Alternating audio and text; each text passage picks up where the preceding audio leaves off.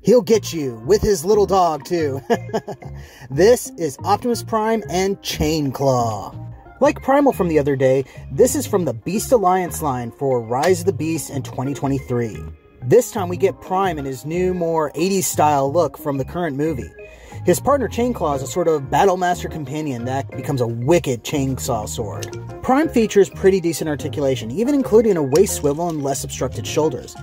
This gives him better posability than his monkey counterpart. Sadly though, his paint is considerably lacking, with most of his colors being from bare plastic with few details done. It's not horrible, but it's not great. As I said before, Chainclaw turns into a neat chainsaw sword, and this can be held in the hand like a blaster or equipped on the side. I prefer to equip it on the side because I think it looks so much better.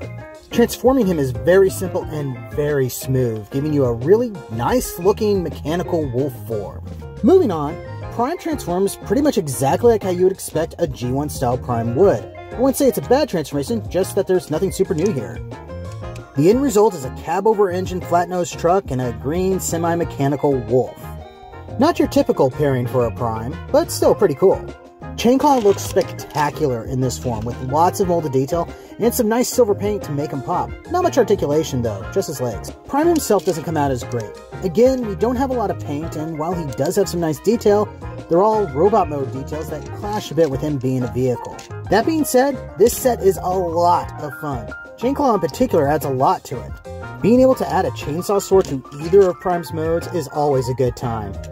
I can totally recommend this set, maybe even more than the Primal one we saw last time. Provided you remember, it's for a more kid-focused line and is supposed to be just a goofy, weird figure.